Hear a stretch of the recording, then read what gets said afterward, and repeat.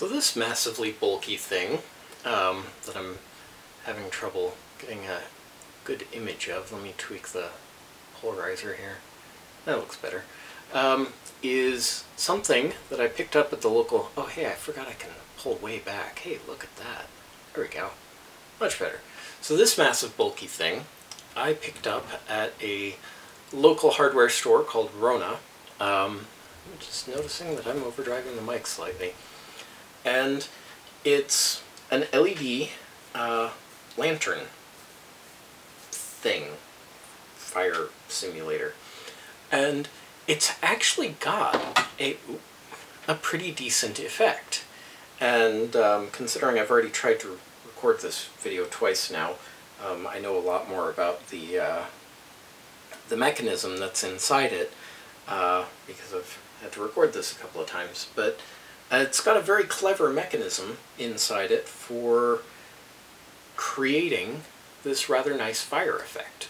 So I figured let's go ahead and take it apart on camera for the third time and show you guys what it does. So bear with me a moment while I turn everything on again, and we'll go ahead and open the thing up. So let's plug the main lights back in. Here we go.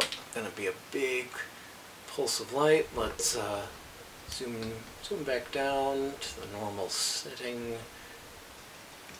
Get the focus in a little bit, and let's go ahead and take it apart. So you aren't going to be able to really see what I'm doing, but I'll talk through it as I'm doing it.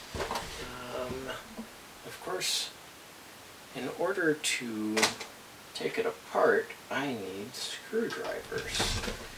Ah, there they are. Not my best set of screwdrivers, but they're out in the living room, and I don't want to run and grab them just right now. So there's 4 screws here on the bottom that I'm going to remove. I've already lost one during my previous attempts at recording this video.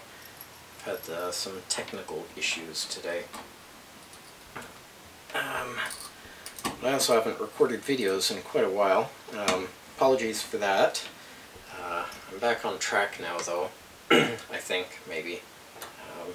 Got most of the medical stuff out of the way. And finally having some time to myself for this kind of stuff. So let's go ahead and work this out of the bottom. It's completely off camera, which is nice because I actually want to hold off on the reveal. Right, so now that that's out of the way, we have a much smaller module, and this is so clever. It's really well designed. I'm quite amazed at it. But anyway, so this is how it produces that fire effect.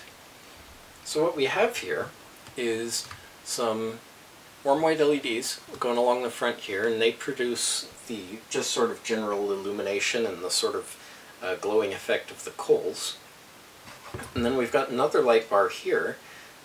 This LED seems a little superfluous. I wonder if that could have been made longer to produce a better effect or something. But we've got the second LED bar here shining up through this motor that has a bunch of these sort of randomly assorted shiny pieces of plastic.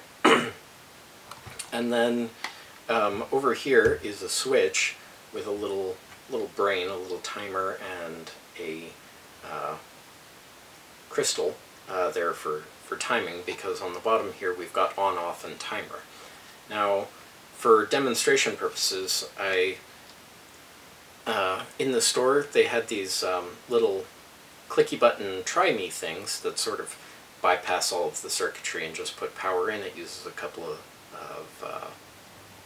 lithium cells, little lithium coin cells, but normally it's supposed to take 2 C batteries, which I've discovered is somewhat ridiculous because I snipped off the JST connector from the try me button and soldered it onto a little 2 AA thingamabob I had here, which I then double-sided taped onto it just for fun.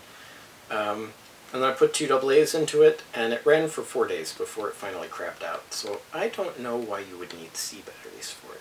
But anyway, that's what it looks like when it's running. And if I hold it out here, where you guys can't actually see, it actually shines that little glimmery fire effect all over the place. It's really cool. It throws it all over the walls. And it's just very clever because while it's not perfectly random, it's random enough that you can't really see any patterns when it's running inside the machine. Anyway, I'm going to turn that off because those LEDs are actually quite bright in my eyes there. So yeah, it's a really cool thing, and I'm already planning some upgrades to it because C batteries, powering the thing with C batteries is just kind of silly. So what I'm planning on doing is I'm going to harvest some random parts from other little things that I have lying around the workshop. Like I've got a little itty bitty lithium pack somewhere around here. I hope I didn't lose it. It looks a little bit like this one, but it has the charge protection circuit on it. This one doesn't actually have that. But the other one that is around here somewhere does. That one also doesn't have it. It's around here somewhere. I was just looking at it a few minutes ago. But I'm going to harvest the charge protection circuit from that battery, and I'm going to attach the charge protection circuit to a larger lithium pack that I'm going to harvest from one of those hand warmers that I disassembled a little while ago.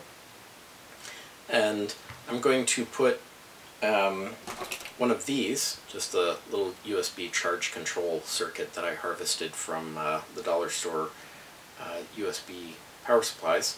I'm just going to stick the lithium cell in here with the charge circuit, and then I'm going to take a spare USB lead, and I've got a dozen and a half of those, and just drill a hole, solder it onto this, so there's a USB lead that I'm then going to store in the compartment that the C batteries used to be in. So that way it'll have a nice high capacity lithium ion battery in it with charge protection circuitry so that, you know, it won't over discharge, because I'm going to connect directly from the battery into the circuit, just because the nominal voltage of the battery is 3.7 volts. This already has some current and voltage control built into it, so I think giving it 3.7 volts isn't going to bother it too much. And it should run for a goodly long time, and it'll be rechargeable. So yeah, look forward to probably a multi-part series where I'm doing that coming up. But that's enough for this video. Thanks so much for watching. If you haven't already, consider clicking here to subscribe. Right over here is a video that YouTube thinks you'll enjoy that's selected from my channel. Right over here is, I guess that'll be the Teardowns playlist, because this was technically a teardown. And right over here will be a link to Patreon that you can use to help support the financial needs of this channel. Thanks so much for watching. Thanks for being patient while I was on my hiatus, while I took care of my health, and we'll see you next time. Bye-bye.